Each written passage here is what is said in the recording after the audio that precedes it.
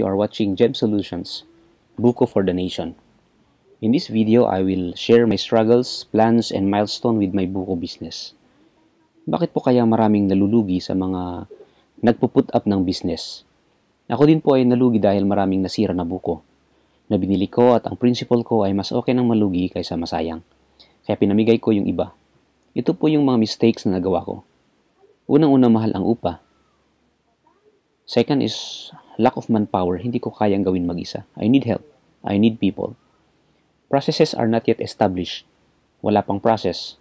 Ako ay baguhan sa ganitong business and I need to plan, organize, actuate, and control. Madaming inventory. Sana, start small. Too aggressive. That might be the cost of loss. But that can also become a blessing. Because of being aggressive, this vlog was born. Now let me share with you my short-term plans. The Buko was delivered last March 3, 2022. And today is March 15, 2022. Ngayon pa lang nauubos yung buko. I did not have the vessel to dispose my buko. Dapat may 3 carts. Ako, then people to sell the buko. I don't have an established process, so I need to develop a short-term plan. Let me share with you my plans.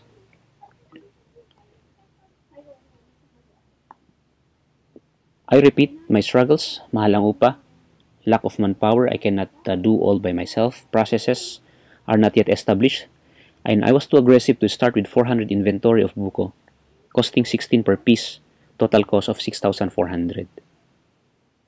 This is just a small business. So I need to plan, and I have these short-term plans. First, I need to ask myself, what are the core values I need to adapt?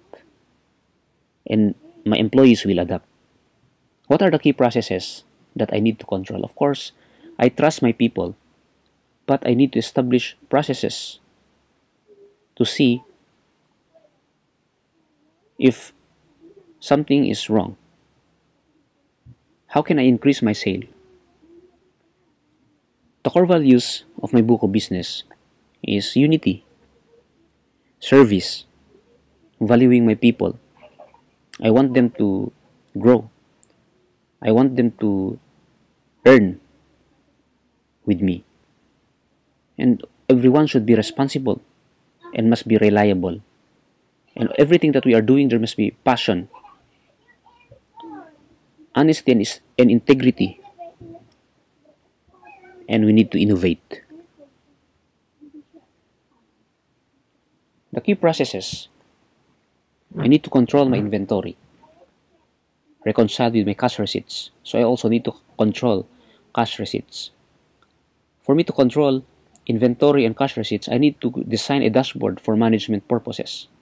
But before designing a dashboard, I need to gather all transactions. So I need to develop a system that will gather all transactions and help me in my decision making. Now, milestone that I have already done is 1 cart is already built, but I need 2 more.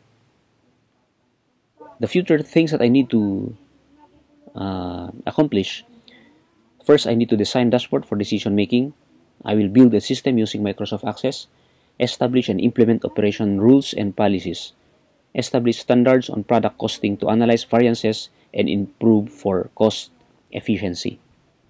If you want to be updated on the development of my Buko business, and or if you want to learn Microsoft Access with me, then please subscribe, share, and like this video, and click the bell button to be updated with my incoming video. Thank you and God bless.